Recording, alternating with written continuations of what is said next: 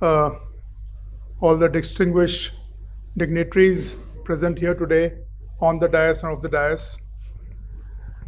It is indeed a great privilege and honor to speak at the 17th Environment and Energy Conclave organized by the Bengal Chamber of Commerce and Industries as part of the Sustainability Summit. I am thankful to the BCCI for having invited me and presented me with an opportunity to meet the distinguished eminent speakers and the very curious audience. It is great to know that BCCI is one of the oldest institutions in India of its own kind and was perhaps the only Chamber of Commerce invited from India at the COP26 in Glasgow.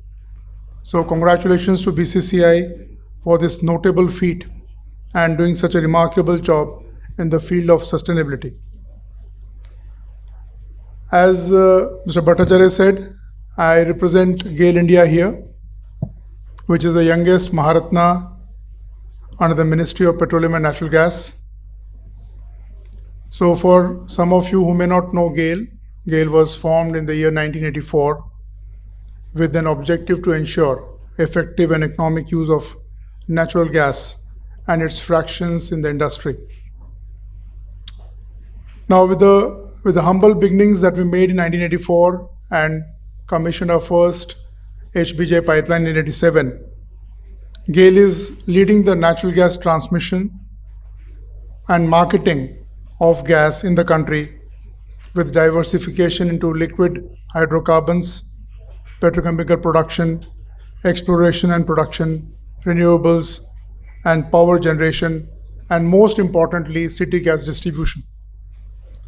So we transport more than 65% of the natural gas in the country, and we import more than 50% of the gas into the country. GAIL, together with its group companies, has more than 70 geographical areas in the country, and we are responsible for supplying gas to every nook and corner of this great nation. We also own more than 15% of the petrochemical capacity in this country. And at GAIL, we are very strong advocates of sustainability and supply of clean energy, with environmental responsibility being embedded a part of vision statement. We are committed to the Government of India's vision of net zero and have announced our own targets for net zero by the year 2040. But then, looking at the kind of progress we are making, we recently advanced our targets to 2035. Now, as I think my earlier speakers have said already, a great focus is within GAIL is now on electrification, because most of our own compressors use gas as a fuel, as an internal fuel for consumption. So we are now trying to remove that fuel and trying to go for electrification. So that is one of the main areas of our drive towards sustainability. We also started looking at renewables with much more focus, and our target is from the current 120 megawatt, we want to go to about 3 gigawatt in another 5 or 6 years. Most importantly at GAIL, what has been done is, I think there was a mention of hydrogen by my earlier speaker. We have recently commissioned a green hydrogen plant in Vijaypur, and this is a 4.5 tons per day green hydrogen plant we have recently commissioned. This is the first megawatt scale PEM electrolyzer based hydrogen plant. And I think this is one of the game changers as far as our country goes. And post this commissioning, we have seen a lot of changes in the electrolyzer space, and many of the suppliers now coming up with small modules for manufacturing hydrogen. So I think that that change is very, very important. And I think many of you would know that GAIL is also doing hydrogen blending in one of the CGDs in Indore through its joint venture Avantika Gas. And we are doing about 5% CGD blending of hydrogen into CGD network and about 2% in the CNG network. I think this is only going to go forward from here. So that is another big thing that we're doing. At GAIL, I must also mention that we have recently commissioned 2 cryo boxes. When I say cryo boxes, these are 2 small-scale LNG modules, units, which can together produce 36 metric tons of LNG per day. And these are again commissioned in Vijaypur. So what we're trying to do is we are trying to convert the natural gas into LNG by the help of these modules, and then transport LNG to places where city gas is not able to reach as of now. So this is another major initiative we have taken. As you all know, India will, with around $4 trillion GDP, is the 5th largest economy. And we are also the 3rd largest energy consumer. And we account for almost 7% of the total energy consumption of the world. Now, as we aspire to become a developed nation by 2047, we will be about $30 trillion economy by all conservative means. And energy consumption will be at least 3 times of what we are today. Now, traditionally, this increase in energy will mean that there'll be increase in the fossil fuel consumption. But then, as we all experience adverse impact on the climate because of increase in fossil fuel consumption, all the countries have taken pledge and announced their goals to reduce their carbon emissions and restrict the global warming to 1.5 degree of the pre-industrial levels.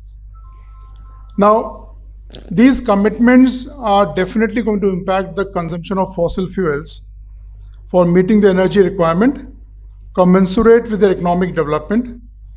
But then this has also posed challenges for our country, because to meet the energy requirement of this great nation, in the net zero scenario, India has to balance the consumption of fossil fuel vis-a-vis the renewable energy usage. Now, when we are dealing with natural gas, there's a silver lining.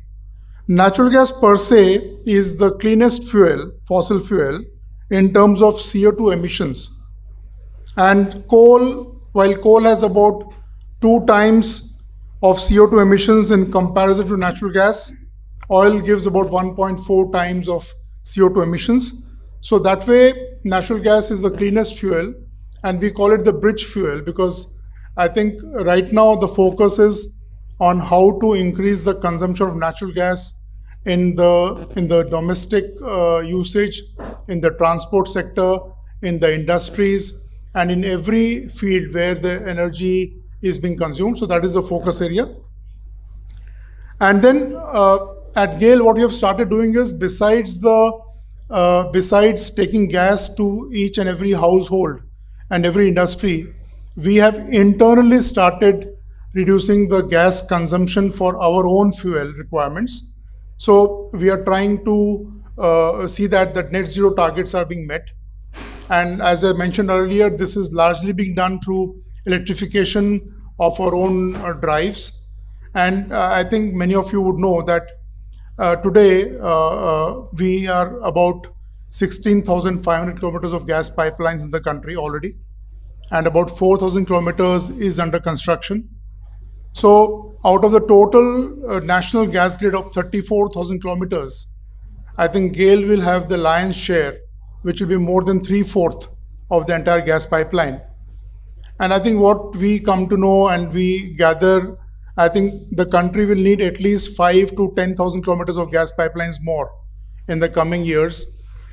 Now, the plan is to also set up a hydrogen testing facility in the country, because there are some challenges which are coming with hydrogen in terms of its transportation, in terms of the operation and maintenance.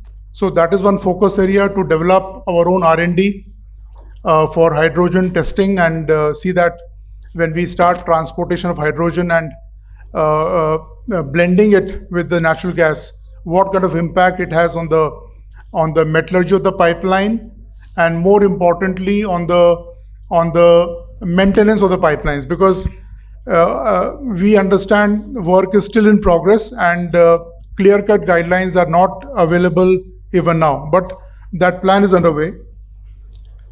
Now, as per the British Petroleum Energy Outlook, while the share of coal and oil will decline by 2050, and the share of natural gas also will see a decline, but then the decline in natural gas is not going to be as much as coal and oil. So therefore, gas will continue to remain a sustainable fuel for years to come. Now, in the country today, the consumption of natural gas is about 7% in the whole energy mix, while the target of Government of India is 15% by 2030. The problem here is we have to lay gas pipelines and reach every industry, every household. Now, the challenges in laying a pipeline are innumerable. The difficulties are huge, and that is why the time taken to a pipeline, which is typically 3 years, is more than 5 to 6 years. So here, I think the speed of implementation will matter a lot, because if you have to really take gas to every corner, then these pipelines and the CGD networks have to come up very fast.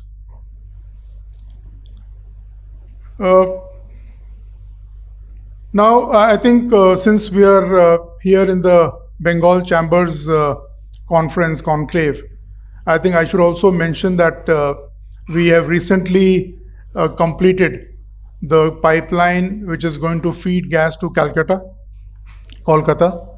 And now I think very soon our own company, Bengal Gas Limited, will start supplying gas to the households in Kolkata. So the pipeline is complete, and we are waiting for its commissioning to take place. Another area where natural gas is big in demand is the fertilizers. So I think almost like 30-35% of the consumption happens in fertilizers. But then there are issues on gas affordability. We would want the power sector and the refineries also to take gas, because that is what is the need of the hour. But then the gas prices sometimes are not suitable for the power sector and the power production. Now, so what we are anticipating is right now the most of the gas consumption will happen in the CGD sector in the coming years, and after the 12th bidding round of PNGRB, almost the entire country is covered with CGD. So the challenges for us are, I think, to bring gas into the GST regime, make it more affordable, especially for consumption in the power sector. And today the trilemma in front of us is security, affordability, and sustainability. And Government of India is also taking a lot of action in this direction. So measures are being taken to get the production of oil and gas from the smaller fields, from the isolated fields. We also have started, I think there is a scheme for CGD, CBG synchronization. A lot of work is being done on the compressed biogas production. Now, once you start production of compressed biogas, the compressed biogas can also be mixed with the natural gas, and that will only make us more self-reliant. Our dependence on imported gas is going to go down, and so there is a target of 15 MMTPA CBG production under the Satat scheme. We at GAIL have taken a lot of steps to enter into long-term agreements with LNG suppliers from across the world. I think this is only to ensure that the gas supply is consistent, it is always available, it is affordable across the year and for years to come. So at GAIL, I think this is one of the main focus areas to keep entering into LNG, long-term LNG contracts. one important area where we are now focusing at is to develop a LNG retail infrastructure. So when we have LNG retail outlets across the major highways, so what will happen is the long haul trucks, the big trailers, maybe they could travel 1,000 to 1,200 kilometers with just one fill of the cylinder, LNG cylinder. So that will definitely go a long way in reducing the carbon dioxide emissions. Going forward, I firmly believe that there is a lot of potential for natural gas in the immediate short to medium term. And all the scenarios for climate control are predicting the importance of natural gas as a bridging fuel in mitigating the climate change impact. One more important thing is, I think in all our installations, we have started identifying the fugitive emissions, the hidden emissions of gas, methane emissions, so that we are able to control the leakages. Sometimes, those leakages go unidentified. So a lot of technology is being used.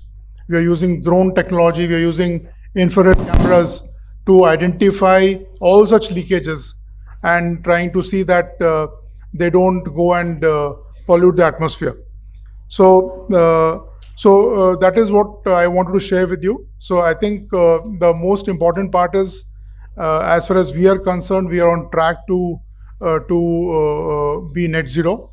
There is a lot of effort from our side. A lot of investments are being planned to be net zero. And I think since we are a gas company, we are a gas marketing and transmission company, you should all understand the importance of gas.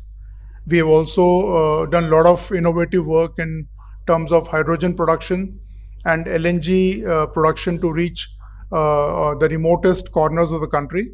So with these innovations, I'm sure these will be some kind of a game-changing innovations, and a lot of other companies are following suit now.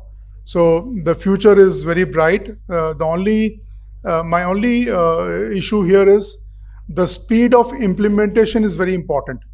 2030 is round the corner. So whatever decisions we take or whatever plans we make, how fast we implement them and how quickly we take those decisions will be the key to reach that target, to reach the goal. Thank you so much.